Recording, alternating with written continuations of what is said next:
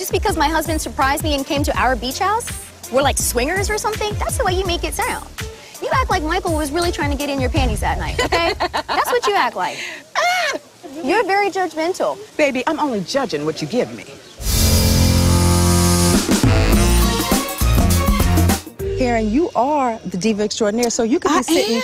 You could be sitting all the way in the corner. Is everything. You're the baddest one, right? I got you a gift, though. It's a lovely gift. You're gonna love it. Why don't you open it? Thank you. Oh, absolutely. You'll appreciate it. I will. It's the 5 rules of etiquette when attending a birthday party. Let's open it. Let's open it. Let's go through the rules. I'm a good sport. Be a good sport. I'm a good sport. I don't have a problem with Gizelle. I actually like her, but she's irritating. And as her friend, it's my responsibility, if she doesn't know any better, to teach her better. Now, by the way, if you check the frame out, it has a mirror. Yes, it does. And you can look at yourself as you read it. Okay. For guests when attending a birthday party. Yeah. Okay. Host should always be in charge. Not that you. was Sharice. You were the guest. The host was late. Never mind, but the host was in charge. The host was late. Okay. So when the late host got there, she didn't say nothing about where I was sitting. But I or find Katie, it interesting that you felt the need to sit in the center. There were 5 other women, and none of them wanted to sit in the center, but you. I'm just saying. Before the birthday honoree arrives. If we waited for you, we'd have never ate. Well, first of all, 3 hours late. No. We'd have never ate. No, sweetheart. 30 minutes late is not 3 hours late. You're exaggerating. You were not 30 minutes late. It was 30 minutes, which is par for the course, if you know anything about etiquette. I would have moved for you, Karen, but open your mouth and say that. But don't not say anything, and then afterwards have a fit over where you were sitting. Now that's acting like a child, Miss Etiquette.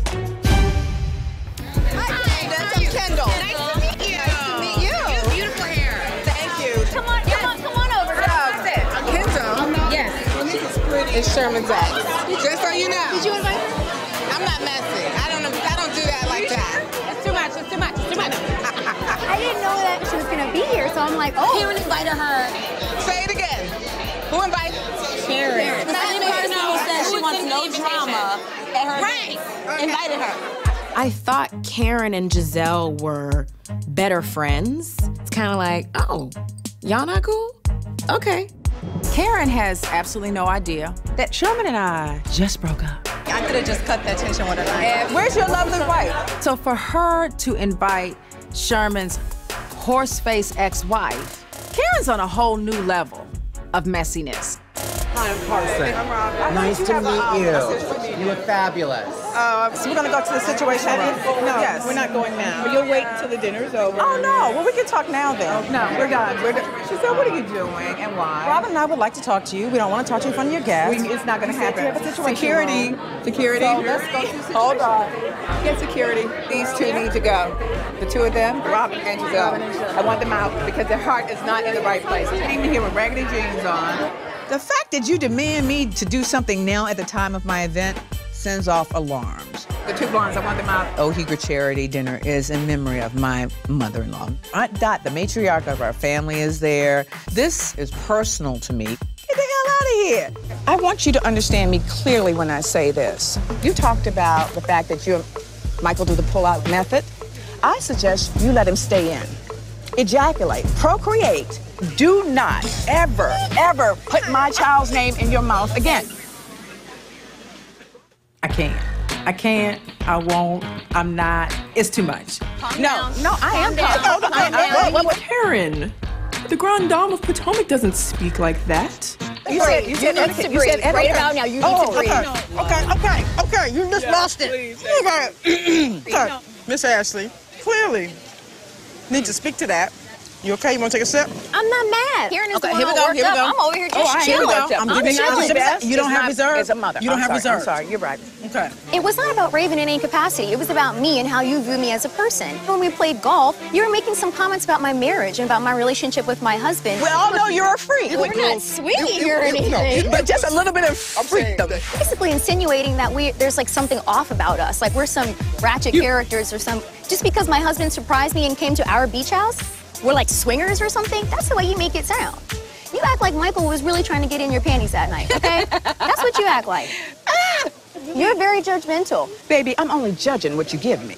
I've been very forthcoming that I have problems in my marriage. You need to try it. When I first met Karen, she gave me this whole list of things that I should and shouldn't do in order to fit into Potomac society. In Potomac, the women especially, you know, we've earned our position. So it's respect that gets you into the circle.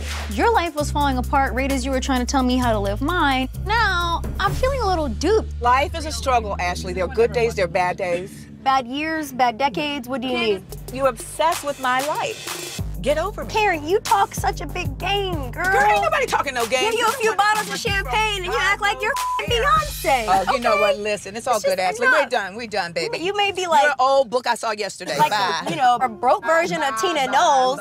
Oh, jeez. Woo, this is getting good. Oh, you would know, broke. Your husband not only kicked your ass out, he moved you a mile down the street from your sweat box and put your ass in the studio. Karen, do you really want to go there, Karen? Your husband talked to my husband and you don't want to know what he said. Oh, no, let me tell you, I did talk to my husband. And so I called him and told him what you told me.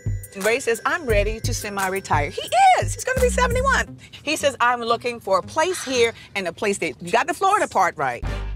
You just found that out last night? No, baby, I knew it all along. I wanted to hear it from my husband because he said he wanted to leave me. No, he said he's going to Florida with or without you. No, that's not. Meaning you weren't an integral part of the equation. No, that's not what he said. He just didn't want to hurt your feelings. I believe Ray all day over Michael and you. But Ray shouldn't believe Trust you. and believe. You take your fake marriage and ram it up your ass, okay? Your husband always crying when he's around you. You make him miserable. I leave my institution alone. It's well established. Karen, you're a blatant liar. What you do is you sneak into situations, get close, so you can get some information and go put a fake news spin on it. I'm done with your ass, there okay? There are a lot of things about you that I haven't. I'm still standing. You? Where you at? I hope you continue to. I will, boo-boo. Normally when you go to a vacation of some sort and you get a welcome gift, it's from the entire planning party. And I was a little confused because I thought that y'all two were planning it. So you're not thankful for the gift? No.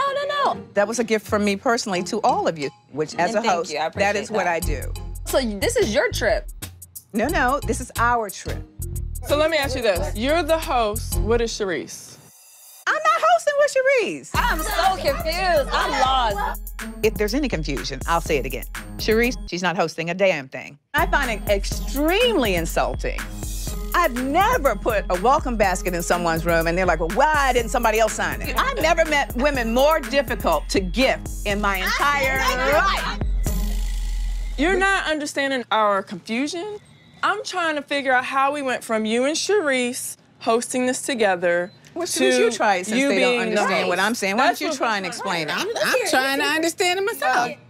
When I asked Charisse to assist me, she said she's no one's assistant. She's never been anyone's assistant, so I fired her. She's delusional. You're delusional.